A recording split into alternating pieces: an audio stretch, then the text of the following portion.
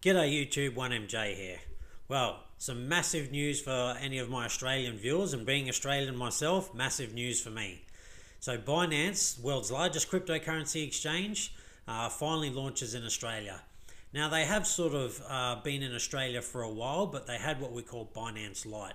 So it was basically just a site where we could buy with Australian dollars cryptocurrencies. It was just Bitcoin, I'm pretty sure, was all you could buy, and then you'd have to send it to whatever exchange you wanted to, Binance or wherever. But there was no reverse gateway. So now not only can you buy straight from Binance, but you can cash out from Binance, and that is great because the one thing we know about Binance is they have very, very low fees, particularly in comparison to some of the other Australian exchanges.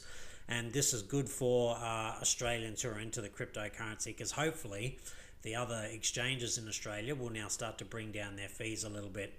So massive news. And as we can see here, as of today, Australian users can sign up to Binance to buy and sell cryptocurrency with the Australian dollar.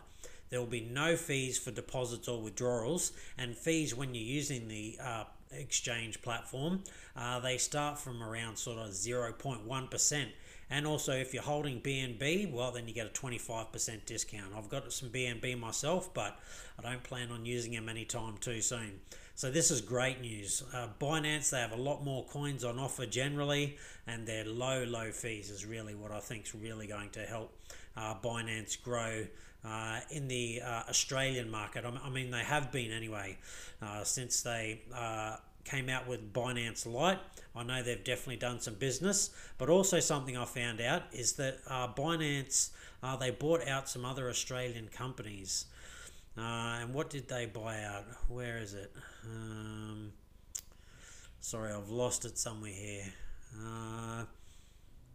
Where is it? Binance Lite. That's right. I'm sure I'll find it later. But anyway, they bought out some other Australian crypto companies. And what they've also done is got in... they're working with news agencies across Australia, basically, and so now you can buy cryptocurrencies through news agencies, and you have been for a while on. I think it was Fluttershy was one thing that they had, but again, the fees were quite expensive. They weren't very cheap. There it is. They formed up with Travel Bybit, and also who partnered with Binance a couple of years ago. So that was an Australian company, and they've basically been, I don't know if you're going to say bought out by Binance, but really that's probably what's happened. They say partnered, but Binance would have just bought them out, really.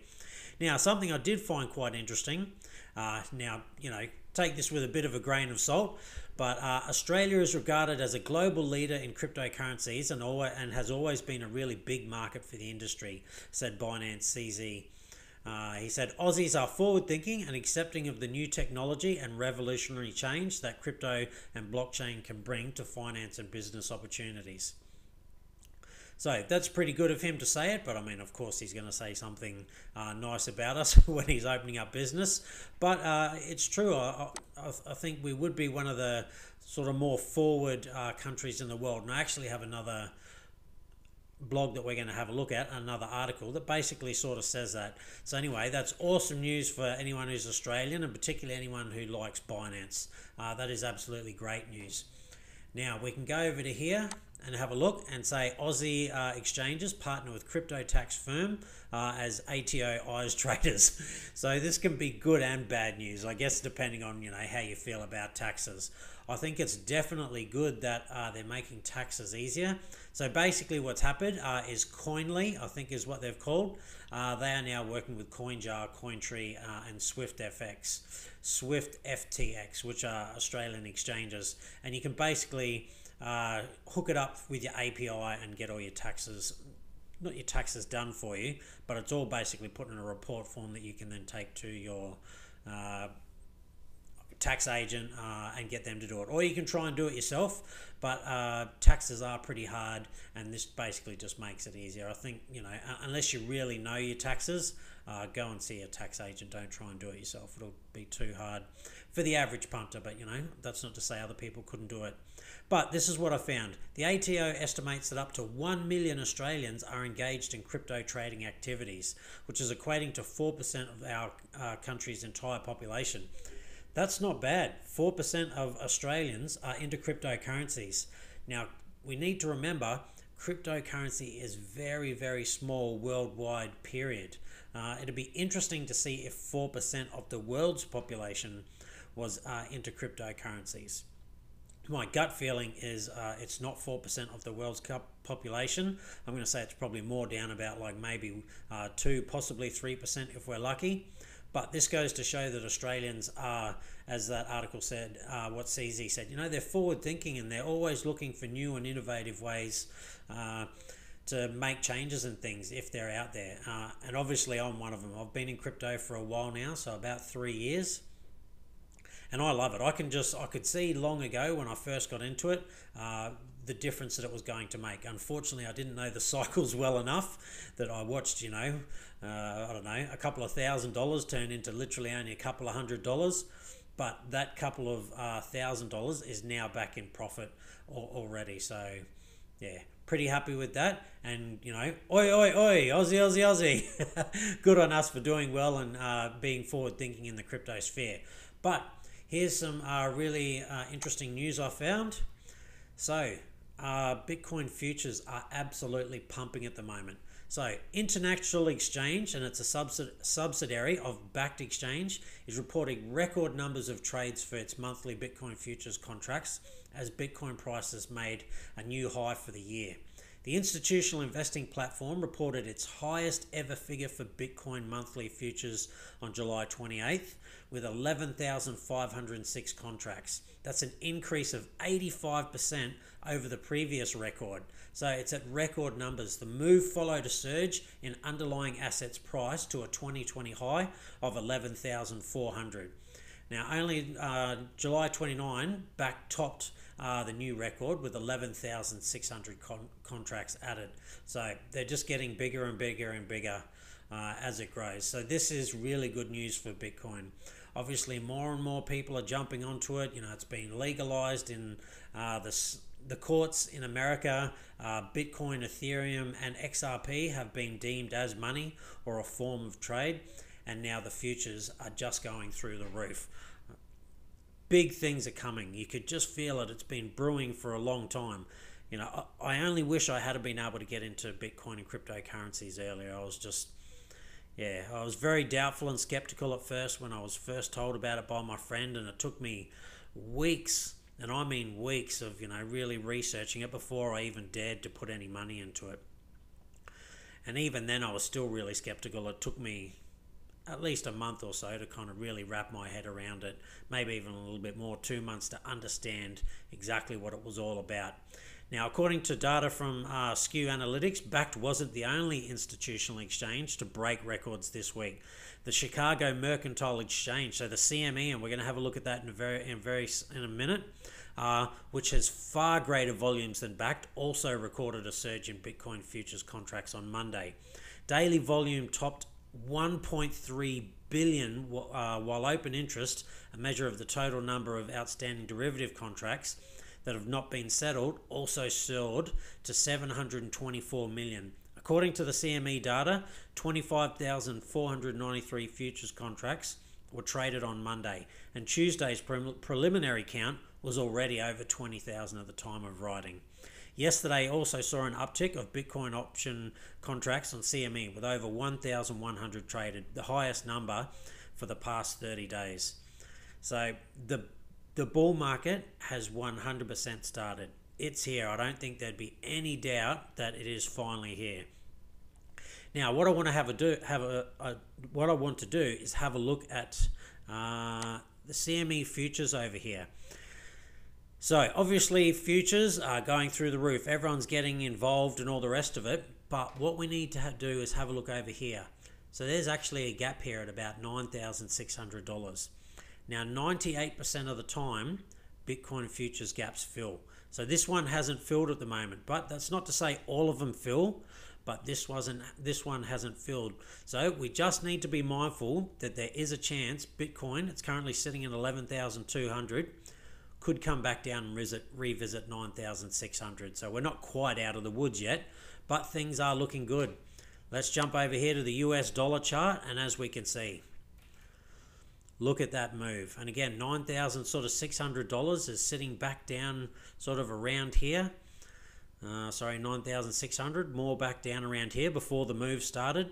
So there's a possibility we could come back, but I'm not sure, because as we can see, we're starting to form a little bit of support here, support and resistance, but basically forming a platform. So that's what makes me quite bullish at the moment. I'm not sure we're going to come back and test the $9,600 anytime soon, but it's a definite possibility. And again, 98% of the time, which is high probability, Bitcoin will fill those gaps. So just something we need to keep an eye out for. Now, lastly, Synthetics founder says DeFi makes legacy fintech obsolete. Now that's a big call, and if you go on and read the story, he basically talks about all the hindrances and things that are keeping the regular fintech legacy structures are back. There's all these hurdles and things that they have to jump over, and they haven't really been innovating for a really long time, and just everything's backed up, and it's just a very hard sort of market to move around in.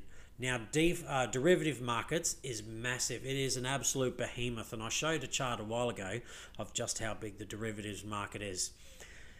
That's one of the things that makes me super bullish about Synthetics Network token. I have a position, and I plan on getting more, particularly now that Synthetics has a bit of a retracement when Bitcoin went on its pump.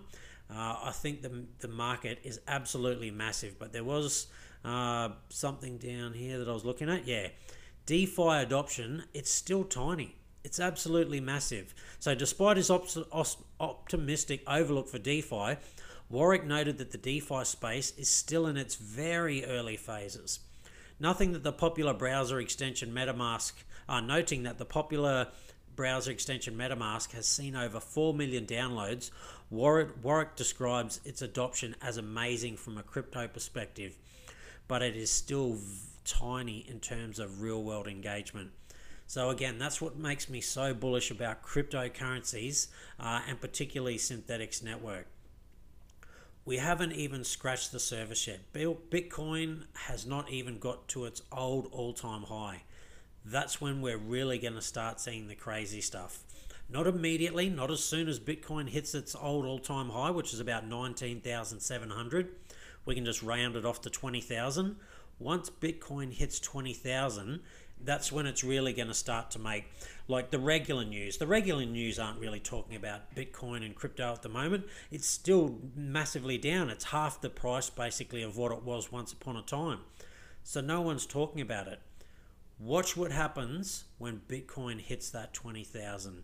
It's going to start to be in the papers. It's going to start to be in the news. And it'll just be slowly at first, because it'll be, Bitcoin hits its all-time high, its previous all-time high. And what will likely happen when it hits 20,000 is it'll have a bit of a sell-off. It'll have a retracement. So then it'll probably go quiet for a little while again. And then it'll slowly start to tick back up, and it'll get up above 20,000. And particularly once Bitcoin hits around that kind of $50,000 mark, watch what starts to happen then. It's going to be getting more and more popular in the news. More and more financial reports are going to start to talk about it, and more the widely the bigger ones, basically the one that more people read, not the tiny little ones, because tiny little financial things are talking about crypto at the moment, but it's in its tiny little space at the moment. Once it starts to get into new price discovery, as I said, above 20,000, once it hits 50,000, you watch what starts to happen. And if Bitcoin goes above the $100,000 mark, it will be straight out euphoria. You watch how fast that starts to rise.